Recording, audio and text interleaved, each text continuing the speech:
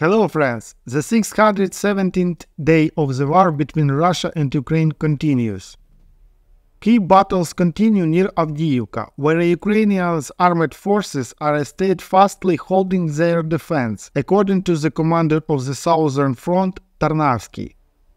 The General Staff states that the Russians unsuccessfully tried to attack 7 times in the Vodiane and Pervomaiske areas.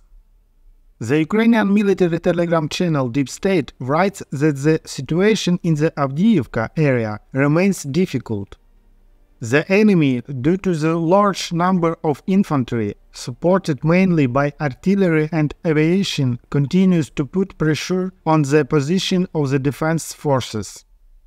The enemy is establishing positions on and near the West Hip despite the constant defeat by FPV drones and artillery from Ukrainian fighters. The Russians are trying to enter the territory of Avdiivka coke plant and cross the railway in the Krasnohorivka area, but they cannot gain a foothold and are forced to either run away or die. Krasnohorivka itself is turning into an important stronghold where the enemy is establishing logistics. North of Krasnohorivka, the enemy managed to advance beyond the railway towards Novokalynove. Apparently, in this way, the Russians are trying to expand their wedge zone in order to protect their flanks. On the southern front, the Russians continue attacks from the surrounding villages with the help of small groups in order to divert the defense forces from the main direction of attack. The situation is difficult. The enemy is constantly applying pressure in the Opytne, Vodiane and Pervomaiske areas. The Russians are storming with large number of infantry, constantly pressing our position and trying to achieve success through attrition. The concentration of enemy forces remain high. How long they will last is unknown. My robot friend will continue further. Data is also confirmed that Ukraine transferred the 47th Mechanized Brigade with Leopard tanks to Avdiivka from the southern direction. The Bild newspaper wrote about this after analyzing the video recordings received. The author of the article, military expert Repke, recalls that initially these German tanks were transferred to liberate the south of Ukraine, from which he concludes that the 47th Mechanized Brigade was redeployed from the Zaporizhia region to the Donetsk region.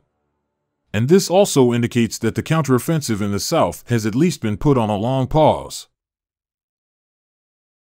Meanwhile, at the front, the Russians can expect a significant reinforcement of ammunition.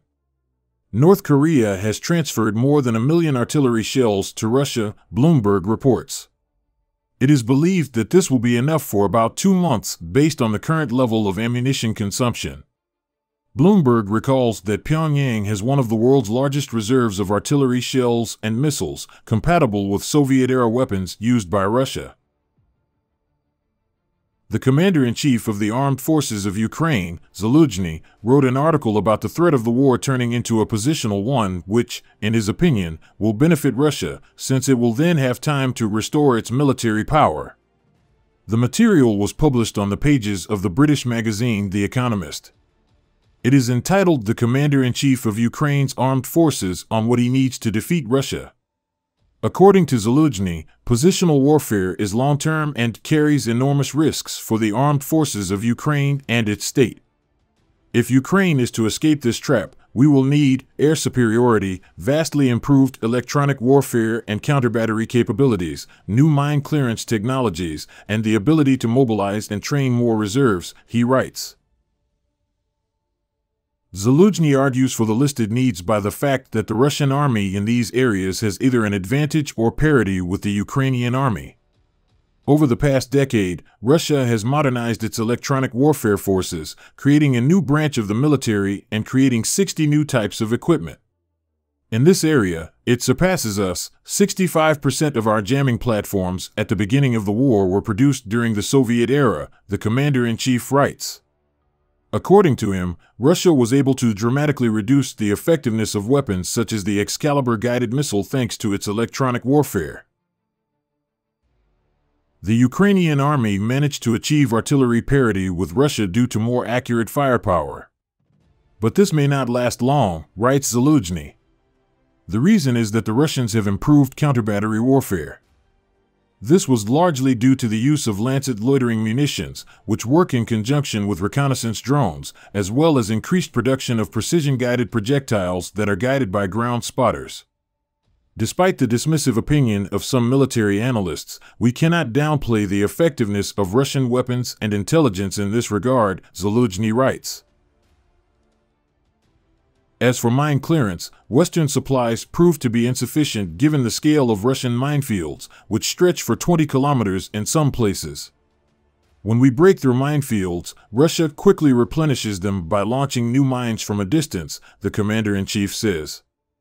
He also demands more intelligence from the West and help with the production of electronic warfare systems. We also need greater access to electronic intelligence from our allies, including signals intelligence, as well as expanded production lines for our counter-drone electronic warfare systems in Ukraine and abroad, Zaluzhny writes. The last problem is the replenishment of manpower. There are gaps in our legislation that allow citizens to evade their responsibilities. We are trying to correct these problems. We are introducing a unified register of conscripts. We must expand the category of citizens who can be called up for training or mobilization. We are also introducing a combat internship, which involves the placement of newly mobilized and trained personnel in experienced combat units for their training, the commander-in-chief said. He also writes that Russia should not be underestimated and it will have superiority in weapons, equipment, missiles, and ammunition for a considerable time. Its defense industry is increasing production despite unprecedented sanctions. Our NATO partners are also dramatically increasing their production capacity. But this will take at least a year, and in some cases, as in the case of aviation and control systems, even 2 years, writes Zaluzhny. Later, The Economist published a new text with Commander-in-Chief Zaluzhny, this time in interview format. One of Zaluzhny's main messages is that most likely there will not be a deep and beautiful breakthrough. Just like in the First World War, we have reached a level of technological development that puts us, Ukraine and Russia, at a dead end, he says. The simple fact is that we see everything the enemy does, and they see everything we do. To break this impasse, we need to invent something fundamentally new. Just like the Chinese once invented gunpowder, he says. Recognizing the deadlock at the front, Zaluzhny actually confirms an insider from Time magazine, which wrote that the military command proposes at this stage to abandon offensive actions in view of the deadlock at the front and the futility of attacking actions. Let me remind you that Time wrote that Zelensky does not agree with this approach and insists on continuing the offensive. Zaluzhny also admitted that the strategy of bleeding the Russian army was a mistake. It was my mistake. Russia lost at least 150,000 people killed. In any other country, such losses would have stopped the war, Zaluzhny said. It is interesting that the figure he cites is half the number of dead Russians reported by the General Staff every day. According to the department, more than 300,000 of them have already been killed in Ukraine. Ukrainians, according to the already mentioned Time article, about 100,000 people died. By the way, Zaluzhny essentially admitted great losses not only in Russia, but also in Ukraine.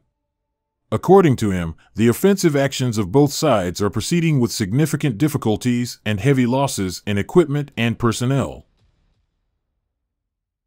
Zaluzhny also admitted that the counteroffensive went against the calculations of the Ukrainian armed forces and NATO textbooks. If you look at the NATO textbooks and the mathematical calculations that we did, 4 months should have been enough for us to get to Crimea, fight in Crimea, return from Crimea, and get in and out again, the general said. According to him, it was assumed that the Ukrainian armed forces would advance in the south at a speed of 30 kilometers per day, but in fact in 4 months the total advance was 17 kilometers. At first I thought there was something wrong with our commanders, so I changed some of them. Then I thought maybe our soldiers were no good, so I transferred soldiers to some brigades, says Zaluzhny.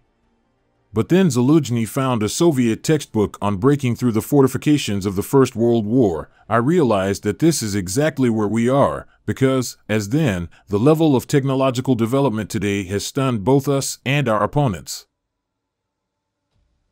Winning, according to Zaluzhny, can be achieved either through some major technological breakthrough, but there are no signs that it can be expected soon, or due to superiority in key types of weapons, which the Ukrainian army also does not have. The general says that Russia is currently capable of maintaining superiority in weapons and equipment, missiles and ammunition for a significant period of time. At the same time, the capabilities of the Russian military industry are increasing despite the sanctions. In particular, by the end of 2023, Russia can increase the number of aviation to 8 divisions. These are hundreds of planes and helicopters, said the commander-in-chief. Friends, please support my channel if you like the video I provide, because making video is my full-time job. Thank you very much and see you in the next video.